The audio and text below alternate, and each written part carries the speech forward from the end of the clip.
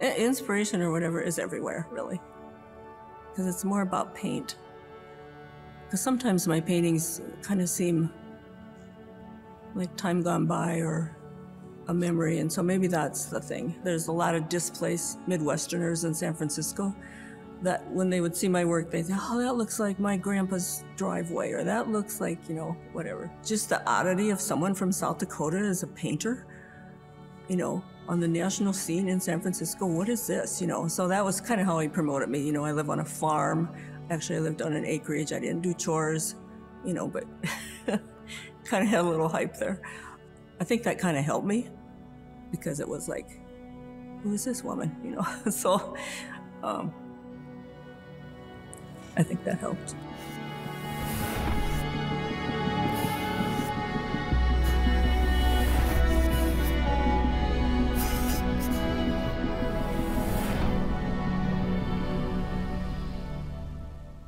Well, I think it's just the way I paint, but that is just almost like your signature. I mean, I paint fast, and the paint ends up being quite thick in places, and I don't know if that's different or unique, maybe somewhat, but it's just innate. It's just part of me. You know, I couldn't change that if I wanted to. It always starts with driving around, walking around. We live on an acreage, so I can walk around in our fields and start getting ideas like how I would put this together. I used to take slides, and I used to have a little handheld viewer that was about this big. And so I would look in there and paint. When I first started, it was a little more about the image. I painted some still lifes and landscape, and over the years it became more about paint. Thick paint, the push and pull of paint, everything more about the paint. The last show I had, that was in Falls, the title of that show was Leaning on the Paint. And so it doesn't really have to be an image that inspires me. It's more like, I think, well, how could I use the paint to make an image? I have to cover all the white the first day. But once the painting gets on and everything's covered, the painting sort of takes over, like my thick paint and how I want. I've always used oil paint, and I have a big stand-up easel. My paints are on a palette that's in front of me attached to the easel. I don't hold it. When I paint, I have a paper towel in one hand and a paintbrush in the other, so I don't always have to rinse my brush. I just wipe it. And then I have a scraper for when I make mistakes. Sometimes if it's wet, I can just wipe a lot off. If it's dry or getting tacky, then that's another problem. I even, you know, I can sand off the paint or chip it off or whatever. But if I make mistakes, I go back to the smooth undercoating and start again. One thing that really bugs me, if I have a phantom bump where it shouldn't be, like I should have wiped that off and not try and paint over it, because when I'm scraping off or wiping off, I think, oh, here goes a week of work, you know, that's wasted. And then I always think, well, I have to tell myself, I like the stress in my life.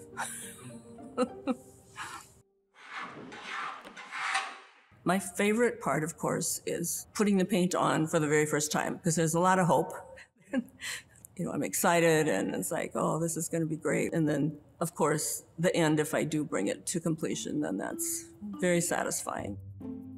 My paintings end up, you know, they have a lot of paint on them. It becomes a little bit automatic in what you reach for. And all these years, I put the paint globs in the same place. I know my white's up over in this corner. I mix my black because it's much richer, and I can tone the black if I want it a little more blue, a little more even green. So I always mix my black, and I have a basic blue, red, yellow, green, and very large tubes of white. Even though oil paint dries slow, it still dries too fast for me. So I cut that palette in half that I have so it'll fit in my freezer. And so then I cover that with saran wrap and freeze it. And so I have fresh paint for quite a while. My paintings are a process. They are a practice. It's practice all the way up till the end when I think, oh, here's this part, this is done, this is good now. Because it's pretty spontaneous and it's all practice till the end. So if I tell myself that, then it helps me. You have to have that self-discipline and you're kind of by yourself. Being a painter, there are other careers in art that you wouldn't be that, you could teach, you could work, do graphics and work with a team and all that. But painting is kind of very individual. And so you have to have that motivation. And that's hard, can be. I think it's just the satisfaction of it. Not that it's easy or joyful or anything. I guess I don't really associate joy with painting for me. It's more satisfaction. Like if I can complete a painting to my satisfaction, which can be a long time. Okay. Well, I guess as a child, really, I always thought of myself as an artist because I took my sketchbook with me when we visited relatives. Oftentimes I had it. And so then they would say, oh, here's the artist, and that was so like, oh, I'm an artist, They called me an artist, and I thought, well, that's what I am. I grew up, those first years were in Watertown and then Huron. And my grandparents, one set lived on a farm by Bradley, which was rolling hills and sloughs and wonderful for a kid. And the other farm was by Willow Lake, rural, nice. And I remember going to, my grandparents on both sides lived on farms, and so walking the fields and shelter belts and seeing the sloughs and the sunlight glinting off rocks and just deep shadows in the trees. I mean, I just was soaking in it. I loved it. I couldn't get enough of looking as a child. I mean, the ceiling lights in their farmhouse and the one house, the kitchen light was a fluorescent, round, no shade. So that made the kitchen kind of bluish, And then the dining room had a incandescent, so that was yellow. And, I can just remember those rooms having different light. So it was just all very interesting to me. Yeah, well, that's the other thing that I've had in my life since my childhood, because my dad's family is very musical, and they would get together, come with violin, guitars, piano in the house, and so they did three-chord harmony. And so that's the music I like, actually. It's very simple music. I like Willie Nelson, Merle Haggard, country music. So it's just, and some of it's really old music, and so it's just weird. It just seems to feed right into my art. In grade school, I mean, I could draw pretty well, and so I know a few times they put my drawing in the glass case in the hall, and so, I'd go out for recess and I'd walk past that. I didn't really want to look, but, I was so proud that there was my picture in the case, That's important if kids, have that ability and that, it's recognized, and so that was an impetus for me to kind of keep going, because I could do it, and I just kept drawing. I like to draw horses, a lot of horses, and dogs, and houses. In high school, I took all the art I could take. I didn't take any home ec. I wanted to be in the art room, and that's where I hung out, and that was me. Actually, I did not see a painting until I came to SDSU. I didn't go to any galleries or, but of course, just pictures. But yeah, that was my first experience, was seeing the Harvey Dunns. I remember distinctly. I had art history here in the auditorium, and so I came in here, and there was a big bench, and I know I just sat on the bench in the middle of the Harvey Dunns, and I was like, oh, this is really something, So every time I went to art history class, I looked at the Harvey Dunns. So I was kind of a figure in here every day. Seeing just pictures in magazines and books, I didn't know that paint could be bumpy and thick. So that was a revelation to me. I was shocked really at how thick the paint was and that you could build up layers and do that. I had no idea. So that was very interesting to me. It was just his technique, because the landscapes, are, prairie and that, which I like, but it was just more the technique of how thick the paint was. Of the Harvey Dunns, I especially liked one that was a snow scene with really high drifts and people walking kind of all bundled up, and how he did the snow, and because I did winter ones, and it's not just white or it's not just blue, it's all these colors in there. Well, I like them all. My favorite images is some of his bright, sun-washed, endless prairie, and prairie is my garden, of course.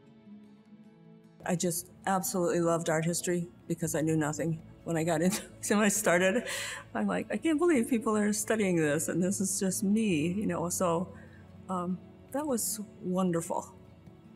No matter how much you can do art yourself, natural talent or whatever, you still need to study art, really. You need to develop your abilities, and so, what do they say? You don't know what you don't know, or whatever.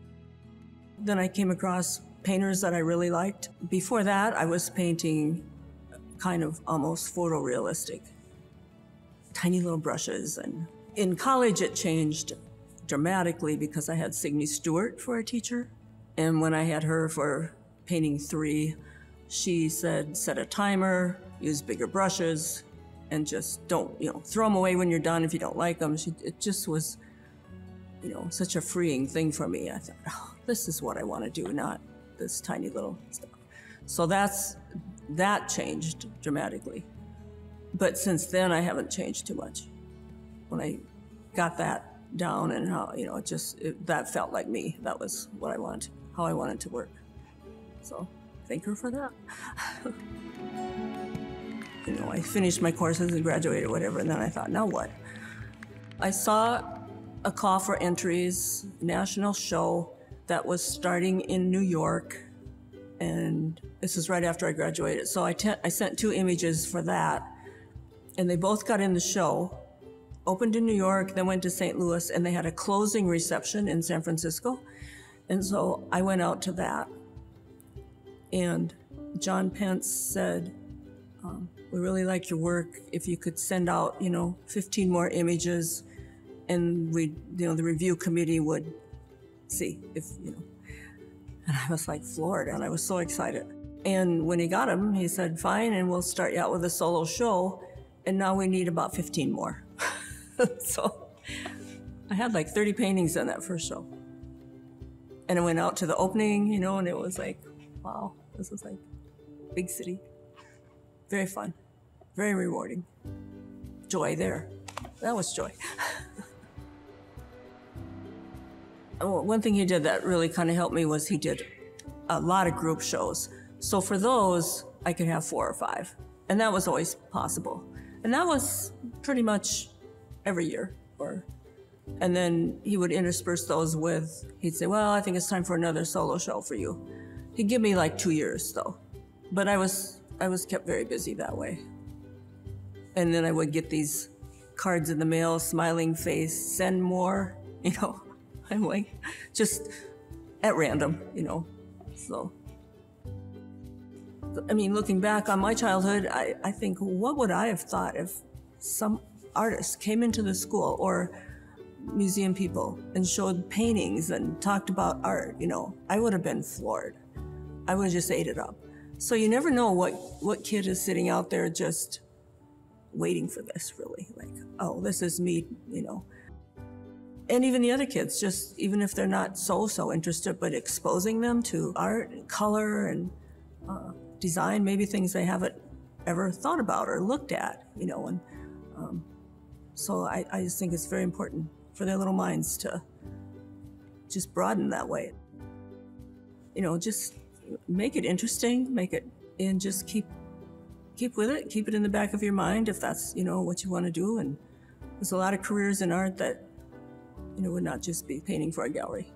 Keep trying, practice a lot. I would say just keep at it, keep trying.